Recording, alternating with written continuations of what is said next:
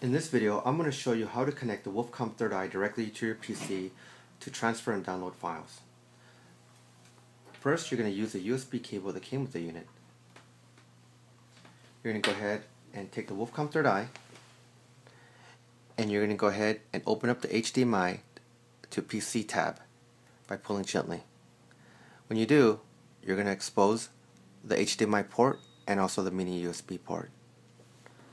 Take one end of the USB cable and plug it into the Wolfcom third eye, like this.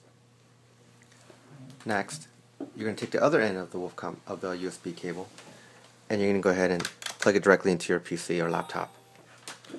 Once you do, the Wolfcom third eye will power on because it's sensing power from your computer, and it's going to give you 4 options. The options are connect USB, settings, charge, and power on. Well, because we want to connect to a computer and we want to download and transfer files, we want to select Connect USB. Since it's already highlighted, I want to go ahead now and press in on the joystick to make that selection.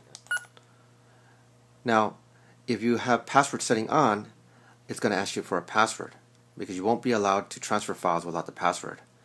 If you have no password activated, then it'll just go ahead and connect directly to the computer. In this case, it's asking me for a password. So I'm going to go ahead and enter the password, select OK, and press in on the joystick to select it. Once I do that, it'll say connect USB, and now it's connecting to the computer.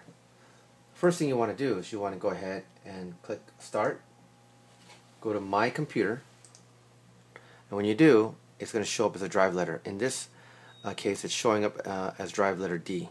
So I'm going to go ahead and click into it, and there I'm going to see my folders there.